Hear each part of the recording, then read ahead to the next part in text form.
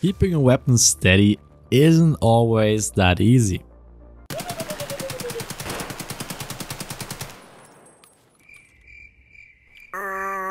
That's why today we take a look at what we can do.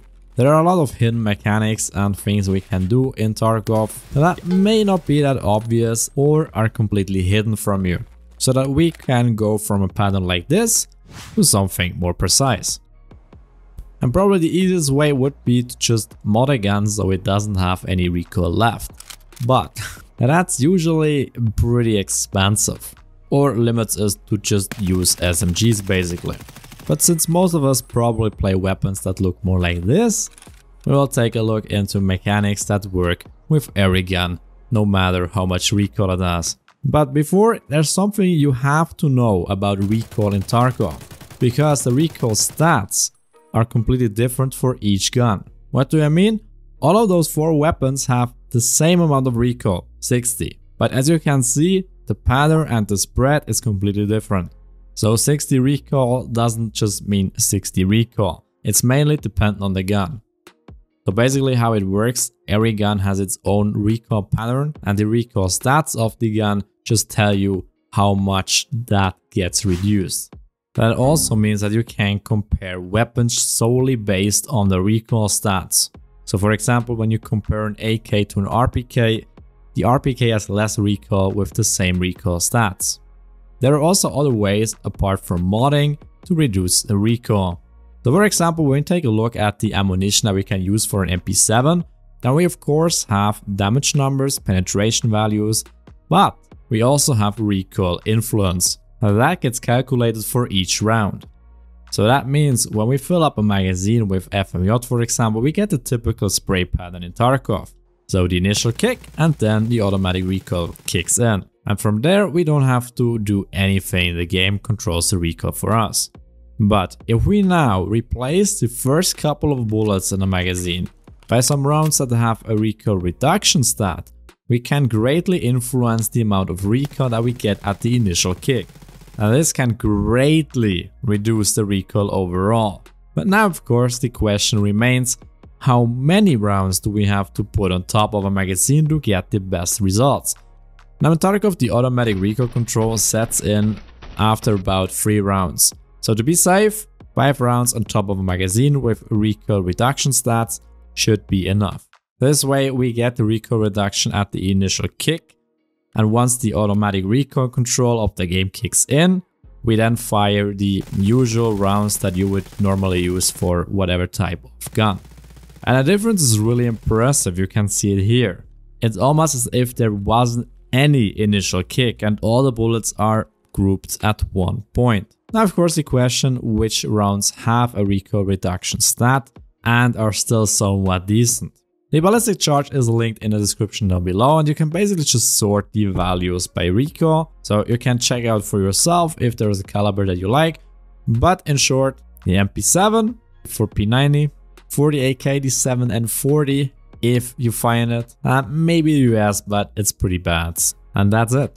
But you know, having to manage that every single raid is pretty time consuming and a bit annoying. But there are also easier ways that just require a bit of practice. Because when we take a look at the recoil itself, the weapon climbs a bit, then comes down slightly before it stabilizes. Now that's a very easy recoil pattern, which we can control manually.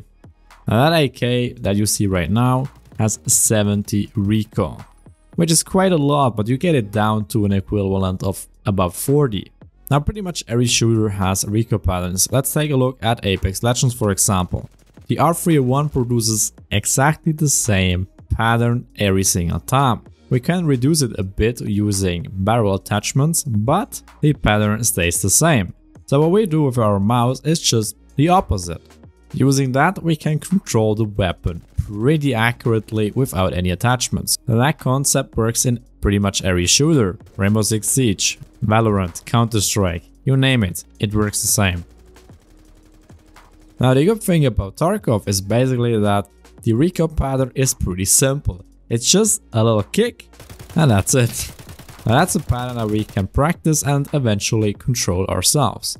So go into an offline raid or a shooting range, Just spray at the wall so that you get a feeling for how much kick a specific weapon has. And then to control it, just pull your mouse down pretty quickly at the beginning and then let it go upwards a little bit, and once the automatic recoil control kicks in.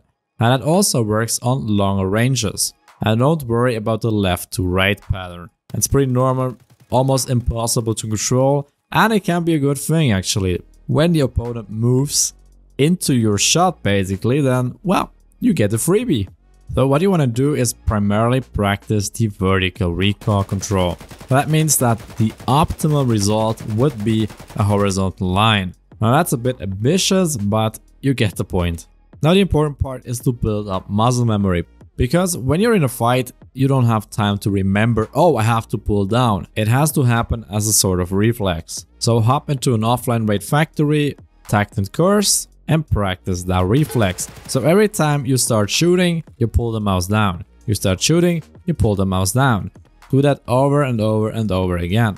Do that until it becomes naturally, until you don't even realize that you're doing it. Now very important here is also that you use a gun with a lot of recoil. This RPK for example has 70 recoil. Don't use an M4 with 30 or a Vector with 30 recoil.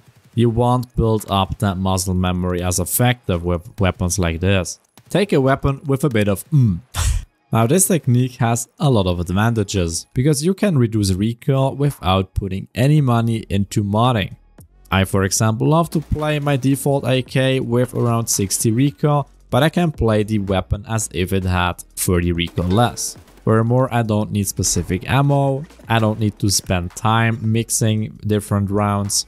So it's basically just the lazy way to reduce recoil. But it needs a bit of practice. Now, one more thing is that the recoil is dependent on whether you stand, crouch, lie down, or fly, whatever.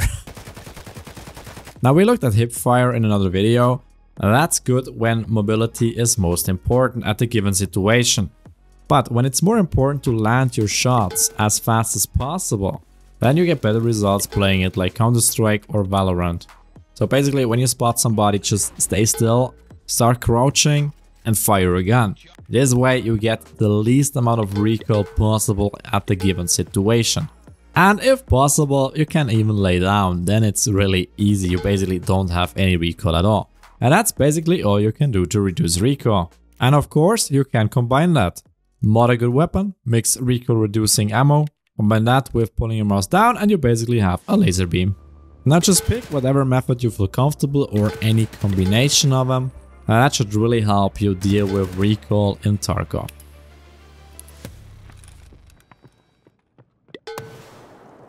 Then if you enjoyed the video, don't forget to thumbs up as it really helps the channel. Let me know in the comment section if you have any questions, subscribe for more, and I'll see you all in the next video. Bye bye.